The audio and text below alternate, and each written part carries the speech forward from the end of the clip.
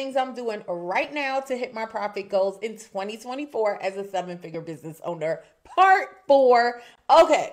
So right now we are absolutely assessing our programs, looking to see where we could put out new service offerings. In part 3, I told you about market expansion and how we're looking to expand, right? And when you're looking to expand, that gives you an opportunity to create new offers. Now, not new solutions now, because I have a framework and I have a process that I follow, but finding new ways to deliver that solution, okay? Another thing is looking at our numbers for our offers this year and seeing what we can change. So like, for example, one of the offers that I did this year was a challenge, and it really didn't do that well, but the challenge did well in Q1 and it did well all last year. And so what we decided to do is we're going to shift up some messaging, right? We're going to shift the upsell. So just tweaking the offers and optimizing them so we can hit our profit goals in 2024. If you're someone who's planning for 2024, or you want to be able to have plans in place, the offers in place, the promotions, the